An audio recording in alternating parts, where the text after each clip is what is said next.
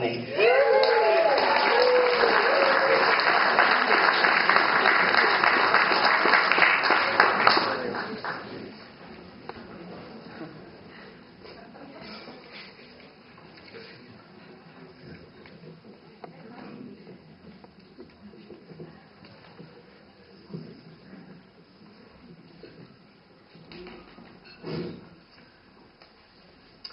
The brain is a bow bent. The arrow of an idea flies to split the apple of reality into new configurations. Dazzling shards and splinters. Abstraction, no obstruction, as great thinkers tinker. Shakespeare's canon staggers. A rattling gatling of ideas to pepper the stratosphere. He didn't need a word processor, he was a word processor. Could paint a world and people a universe using a goose quill filled with squid guts. Rifle through the bargain bins of history. It's remarkable what you'll find. What lush, luxuriant gardens flowered from Mozart's compost. What movements grew from the leavings of Fellini. The immaculate nose clippings of Walt Whitman. Genius flowers through every cracked cobblestone in the town square of history, and we are invited to pick those flowers. We are invited to harness our ideas to great historical horses, to bastardize, be bowerbirds, take another thought, smash it to smithereens and reconstruct it after our own means. George Stevenson, Logie Barr, James Watt, Great Scott! An inventory of inventors, of magicians who tore up the rules as they ran the neuron marathon. And what do these teachers teach us? They teach us to reach beyond our reaches, to learn to think, to learn to think beyond our means, to think a chain of thought that escaped that chain like Houdini, to leapfrog logic. I say Marx and Lenin, you think communism, but you'd be wrong. I say Marx and Lenin, and I think Groucho, and I think John.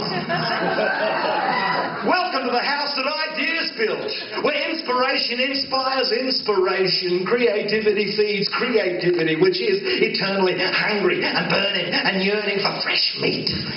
Begging the question like a dog does dinner, the mind screams, feed me! And I don't mean rissoles. I mean sushi with peanut butter. Ice cream with Vegemite. A banquet of gastronomic perversity. A jungle of twisted tendrils to baffle stone delight. Don't just think outside the square. Think outside the rhombus, the hexagon, the trapezoid, the parallelogram. Think outside the square root of the universe as it expands like an accordion down a perpetual corridor. Yes, you are cordially invited to be inspired. So pull up a thought and make yourself at one with the idea of ideas in the house of the mind. In the house of the mind are many mansions. In this room, Madame Curie sings like Sinatra. Sinatra gets beamed by an apple. Carl Jung invents the lawnmower. Britney Spears swings from the chandeliers, wailing like Nina Simone, while Copernicus, Galileo, Newton, and Einstein are a barbershop quartet, singing the universe into being. Einstein could explain science, but can science explain Einstein?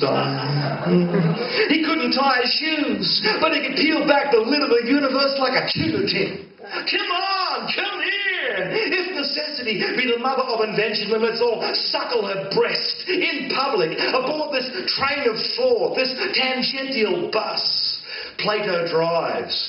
Freud cuddles his mother in the back. Picasso has tickets on himself and designs on you. All aboard! Yes! All are bored. Unless those synapses keep snapping, those tappets keep tapping. The house of the mind is an onion, in a riddle, in a mystery, in an enigma, in a Russian doll. The house of the mind is a metaphor for itself. The house of the mind is unhoovered. It has no maids or gardeners. It is ragged. It is messy. It is beautiful chaos, an exquisite disaster, an explosion in a paint factory. It is Jackson Pollock at prayer on a canvas, spattering his brains like nobody's business. Jack the Dripper, at work on his madman darlings, spilling semen and glass and blood and whiskey and paint to cast his soul like a great fractal fishnet. Fact. The world has only 360 degrees of separation. It is round and goes round and round like an O goes round, like a mouth goes round when it goes... Oh. Fact. 1,000 Tony Abbots typing on 1,000 typewriters for 1,000 years will eventually type the sound of a monkey coming. Are you coming? Don't take the stairs, don't take the lift, don't take the literal, take the lateral to the floor of infinity. Open a door to the third eye, fire a Roman candle and maybe just score a bullseye. But what if I fail? Shut up! Fear of failure is fear of life itself, and we are invited to fail and fail prodigiously. After all, how many different planet Earths did the universe botch up before finally getting it right? How many scorched Earths, punctured basketballs, deflated souffles ended up in the bin from the time the universe decided to pull the party popper off the Big Bang and begin to begin? Heroic failure brings heroic success, and if a whole scrap heap of crumpled paper can finally produce one iota of genius, one gem, one beautifully polished pearl, then it will have been worth it. Yes, T.S. Eliot. You can finally tell that poor glum bastard J. Alfred Prufrock that, yes, it will have been worth it after all. After all, failure produces poetry. And also Layman P76s, which some people love dearly. Stumped for a thought? Well, your mind is elastic. Stretch it. It's a muscle. Exercise it. Take your brains for a walk around the block. While you're at it, check out Frank Lloyd Wright's new outhouse. Inside that outhouse is Johann Utzon building a matchstick opera house. Inside that matchstick opera house is Harry Seidler reciting Hamlet and being laughed at by Sir Christopher Wren for his poor taste in pipes. Jesus, Muhammad, Buddha and Krishna walk into a bar. Jesus orders a rusty nail. Muhammad orders 76 Virgin Marys. Buddha puts Nirvana on the jukebox. Krishna plays along on a tambourine. A customer complains. The barman says, hey, I know these guys are a pain, but the profits are great. Okay, that joke's pretty lame, but also just the first take. A butterfly flap to fire a whirlwind. You just got to keep drafting, editing. If it's not perfect, start again. Try reversing the universe. Pass a needle through the eye of a camel. Rescue a building from a burning cat. Sink an iceberg with a Titanic. Let your car start you. Let breakfast eat you.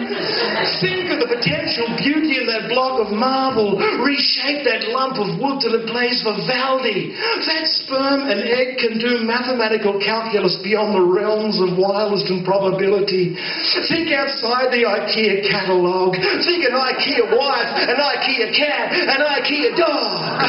Wait to find a pyramid of Bedouin Point and a series of Sydney opera houses in the Egyptian desert. From Edward de Bono to Danny Minogue, it was the best of minds, it was the worst of minds. But whatever your state of mind, like Dickens, just write the book, rewrite the book, write it again, eat your peas, do your homework, and then maybe, if you've been really good, you can have your cake, eat it too, and still have enough left over to feed the world.